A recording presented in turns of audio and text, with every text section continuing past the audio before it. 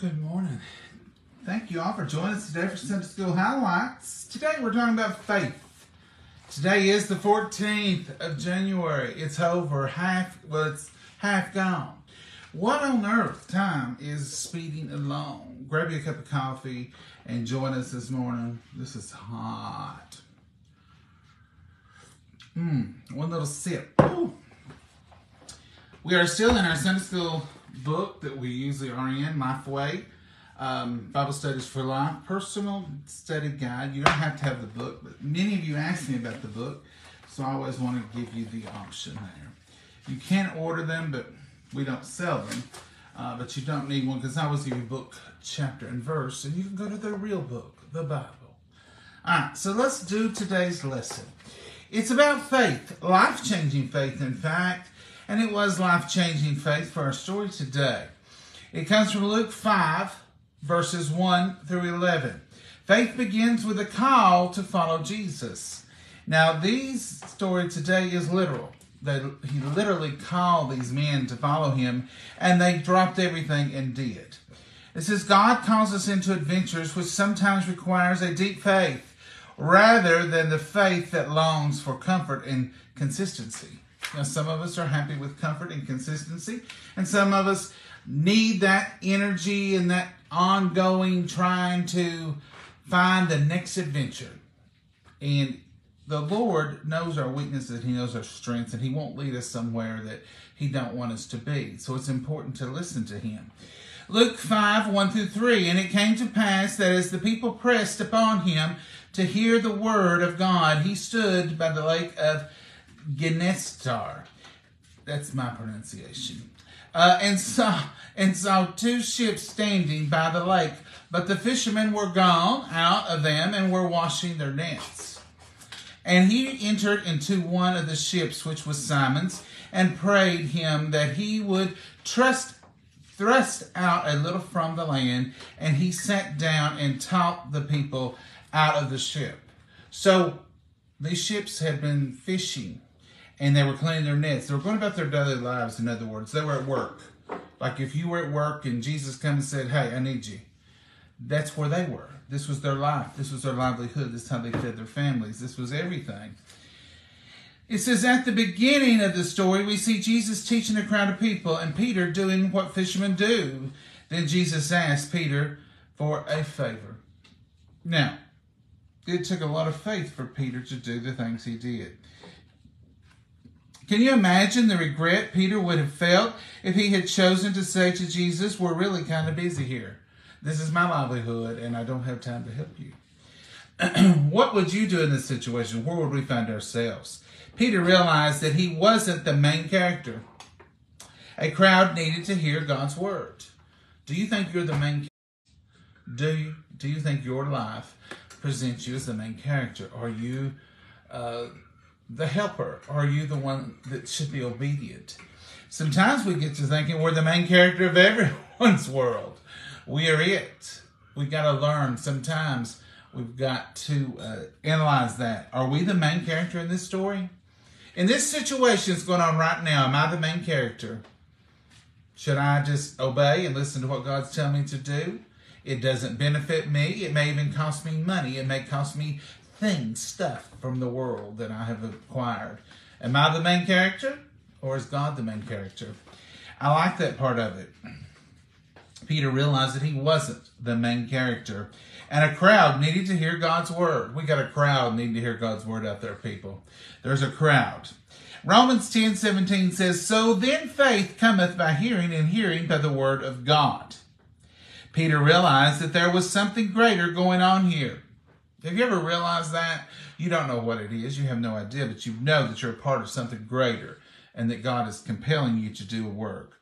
We can only imagine that he was thinking as he watched Jesus share the word with the people from the hull of his little vessel. It is easy for me to look beyond the crowds of people that I pass at the grocery store, the football game, or the DMV. It's easy to forget that each life we pass is precious to God.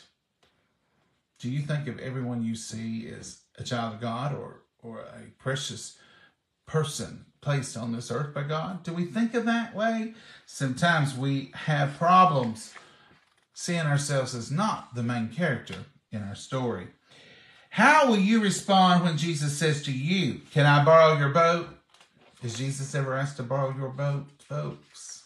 Has he ever asked to borrow your time, your day, your stuff, your money? Has he ever asked you to make a sacrifice, is what I'm asking. Now, when he had left speaking, he said unto Simon, launch out into the deep and let down your nets for a draught. This is in Luke 5, 4 through 7. And Simon answering said unto him, Master, we have toiled all the night and have taken nothing. Nevertheless, as thy word, I will let down the net. In other words, he said, Lord, we've done this all night. There ain't nothing out there. We've worked, we've fished all night long. But on your word, I'm going to go ahead and do it, he said. And when they had this done, they enclosed a great multitude of fish, and their net brake.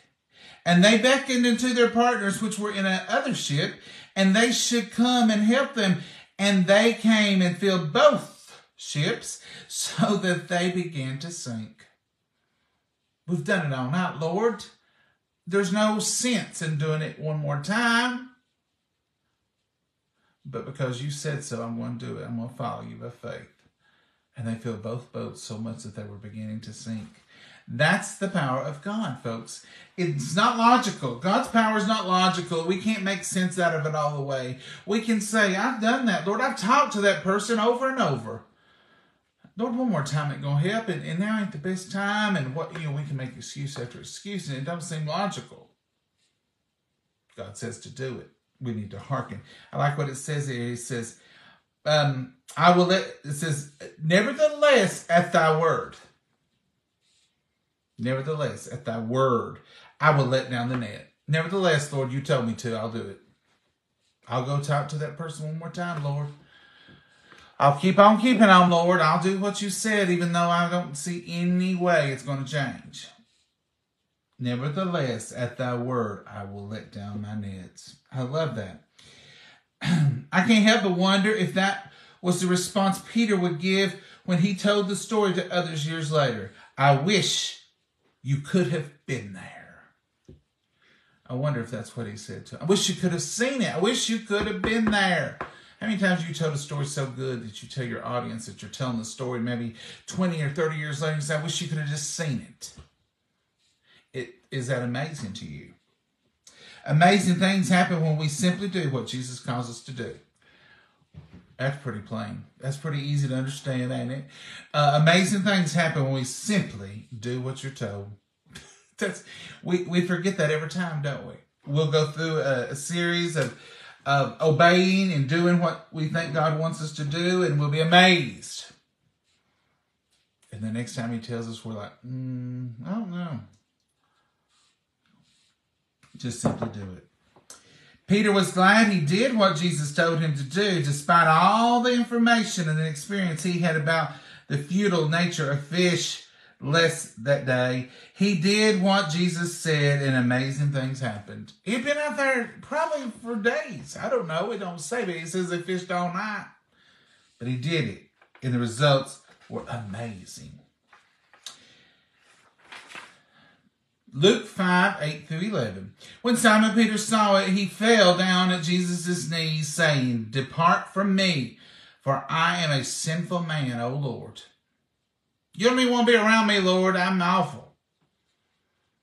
I'm awful. I'm sinful. You don't even need to be in my presence, Lord. You're so holy and you're so wonderful. Why would you even come in my presence? Is what he was saying. For he was astonished, and all that were with him, at the draught of the fishes which they had taken. And so was also James and John and the sons of Zebediah, which were partners with Simon. And Jesus said unto Simon, Fear not, from henceforth thou shalt catch men. And when they had brought their ships to land, they forsook all and followed him. They quit their job. They quit their livelihood. They didn't care. They followed him. Peter's response to Jesus startles us because of everything that he had seen on this crazy, miraculous day. He fell at Jesus' feet and proclaimed his sinfulness. He confessed. He showed faith. There was no high five giving or shouting, woohoo, look at all the fish we have. We're rich. We can sell these for a fortune. No. He repented of his sins, basically is what it's saying here. He fell at Jesus' feet. He said, I'm too sinful, Lord.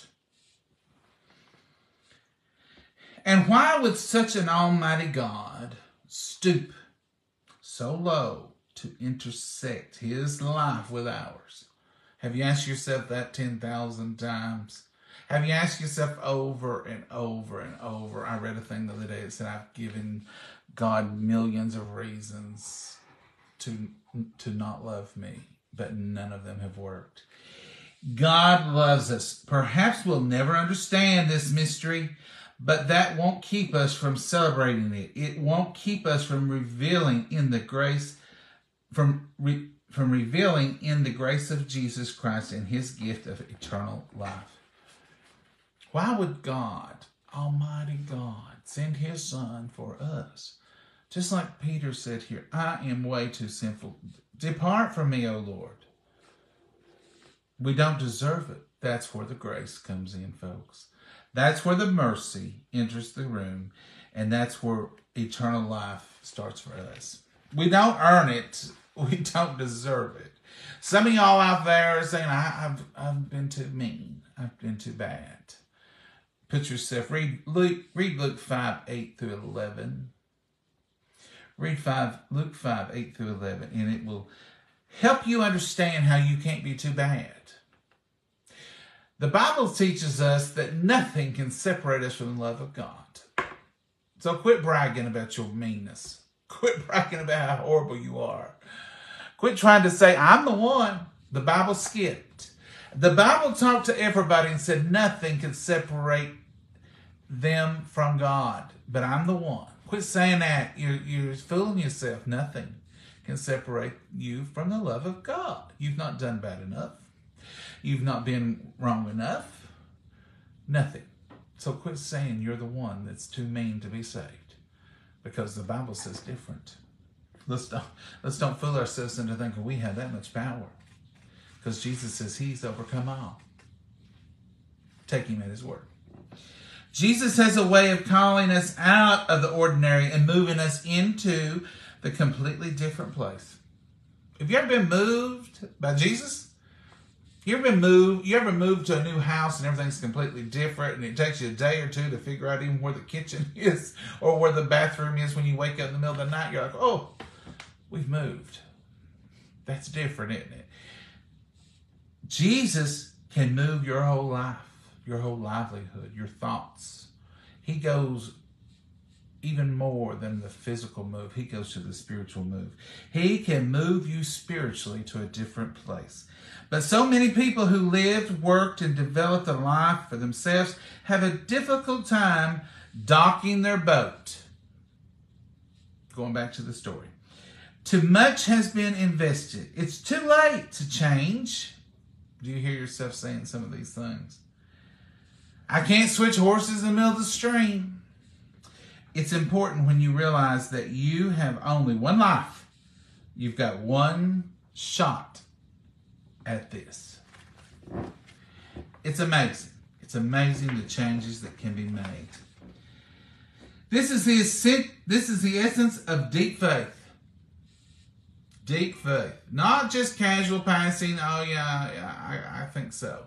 This is deep faith. This is taking it to a whole new level. This is the essence of deep faith. Deep faith beckons us to adventure with radical generosity of our time, talent, and our treasures. Deep faith takes you to that place where you realize your purpose here is to be a servant of God and to do what he beckons you to do, and to be trying to be fishermen of men, basically. And it takes you away from trying to acquire, obtain, and get more for you.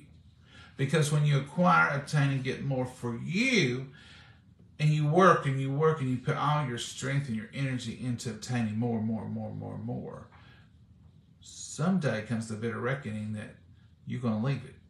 No matter what you did, no matter how much you gained. Death is the equalizer. Death equalizes the beggar on the street with the most powerful, wealthy person in the world. We're all the same. Death will equal things up for you now. You better be ready beyond death. You better get your heart, your soul right, get your mind right, get salvation on your side. Plan for that home, not this home. This home is so temporary, I can't even give you an example of how temporary it is. And it could be gone in the next second. Do you really want to put all your faith and your work and your toil into that? Now, am I saying don't have a nice home and don't? No, I'm not saying that. I'm saying God expects us to have a home. He expects us to work. He expects us to provide for our families. He also expects us to provide for our spiritual well-being. He also expects us to provide for our fellow man. He also expects us to lead others to Him, to be fishermen of men. It's deep faith that allows us to dock the boat and follow Jesus, asking our Savior, what's next? I kind of like this story. I kind of like this lesson today. It was on a simpler plane. It was just simply, here it is. Have that faith, dock that boat, move on, and have an adventure with Jesus. Now, am I saying that Peter and the disciples had a fun-filled, adventuresome life? No. I'm saying they worked and they toiled, but they had a cause, and we're still talking about them some 2,000 years later. We're still discussing their lives. I hope I live a life that people will even remember a year after I'm gone. I'm hoping someday when I'm gone, somebody will be sitting around going, you remember John Davis? You remember him? Yeah. I'm hoping that it'll even last that long. Chances are it might last 2 weeks. I mean, people move on. Your friends, your family, everybody's going to move on. But you're going to have to get preparations for that next life. You want to leave a legacy here that means something. You want to make a difference, because that's what God calls us to do, make that difference. So the author says, live it out, to examine, take an inventory of your heart. Are you willing to follow Jesus wherever He leads? We sing about that, don't we? Wherever He leads, I'll go. Drop a net. We all have unnecessary, useless activities and pursuits. This week, drop something to make room for God's call. Now there's a little sacrifice we could all make. Maybe you got plans every day this week to do something for you. That's fine. Do it. I encourage you. Do things for you. Do things that make you happy, that makes your heart sing. But also, take some of that time and devote it to God. Speak. Share your personal story of salvation with someone who isn't a follower of Christ. Am I telling you to go out on the street corner and start preaching? If the Lord tells you to, you can. But no, I'm not telling you that. I'm just telling you to say to someone else today, share your story. Or this week. Share the story of how you once were lost and not found, and the Lord found you, and how salvation may have changed your life. Share your story with where I was and where I am now. Maybe you see someone mirroring your life and they're in the same place you was in back then before you made your change, and you can simply tell them, I understand where you're at because I was right there. I made a change. I found Jesus Christ in my life and salvation, and by faith I'm living every day, and it's made a change in me. Share those stories. It don't hurt anything. Folks, let's make this year about carving out a little bit of time for the Lord. It's the new year. It's the 14th day of the year. People's trying to make changes in all kinds of things, from their weight to their exercise habits to the eating well, spending more time with family. All those things are wonderful. Nothing wrong with any of them. But also make sure we're carving out a little bit of time for Him, a little bit of time for His work, and the adventures He may have set up for us to say, here's what I need you to do. Dock that boat. I like that saying. Maybe we should use that as our little logo for 24. Dock your boat. Don't Don't bring all that stuff with you. Just dock your boat and let God use you. Folks, as always, it's such a blessing to be here, and it's a favorite part of my Sunday. And y'all are so special and great to even join me here, and I appreciate it. I really do. So many of y'all say this is your Sunday school because you're not able to get out, and with cold temperatures and stuff, I'm sure several additional people may be staying in during this time. But as long as the Lord gives me the will and tells me that this is what He wants me to do, I'll try my best to meet you here every Sunday morning, unless something comes up. And just pray that you will get something out of it, and that we'll get some out of it together. When I'm teaching a lesson, I'm learning. I'm learning when I'm studying. I'm learning even at this time when I'm giving it to you. And it speaks to me every time more than it does anyone else. I often think, Lord, that was just for me, wasn't it? That lesson right there, that was my name on it.